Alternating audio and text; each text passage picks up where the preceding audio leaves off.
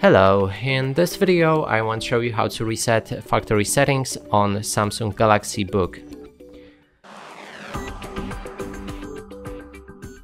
And to do this, we'll need to click on Start, open the settings and go for Updates and Security. Here we have Recovery and we want to go for Reset this PC.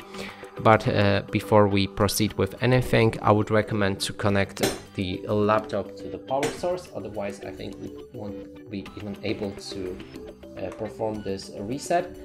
And also keep in mind that by doing this my method, you'll remove all of the files. There's option to do it without removing all your personal files, and you can choose it right here.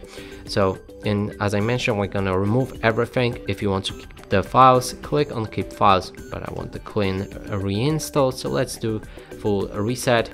How would you like to reinstall Windows? We can either go for the cloud download, that means we'll download the Windows installation from the internet, and there's also option to go for a local reinstall, and I'm gonna choose this one. Now there's the sum up of everything that's gonna happen. So we have remove apps and files, do not clean the drive, reinstall Windows from this device, and let's go with next.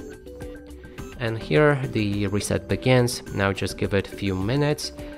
There might be even an hour, but when it's ready, you'll be able to perform the first setup on your laptop, and I will see you when the reset is finished. And the reset is basically finished. We can continue with the setup, but I think we won't be able to choose. Okay, so we can choose a language and then simply proceed with the rest of the instructions. And that will be it for this video. Hope you like it. Please consider subscribing to our channel, leave a like and a comment below.